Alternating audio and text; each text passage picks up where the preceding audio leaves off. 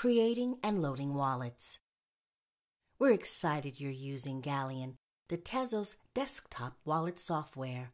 A desktop wallet is one of the safest ways to store and send your Tez, since all of your wallet information will be saved to your computer and will be encrypted with a password you set.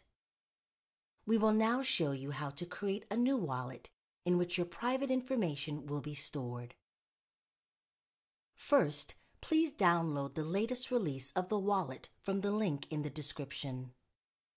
Once you have the wallet software up, you will see two options: Create New Wallet and Open Existing Wallet. If this is your first time using this application, click on Create New Wallet.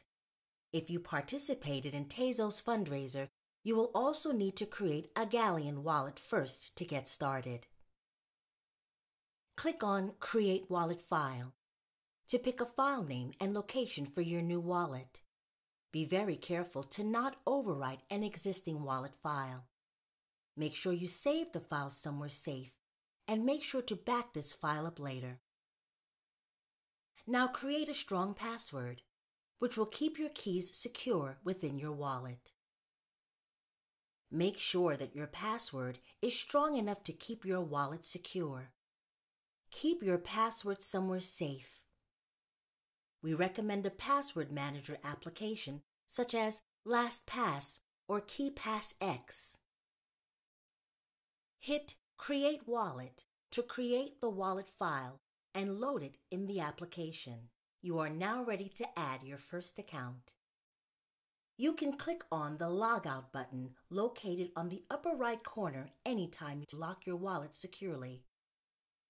Next time you open this application and land on this welcome screen, you can click on Open Existing Wallet, select your wallet file, and enter your wallet password to access your wallet.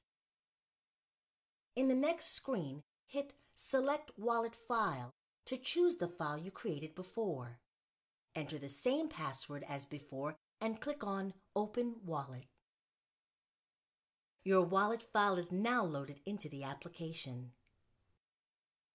Please watch our next videos to learn how to import a fundraiser account or how to create a brand new account.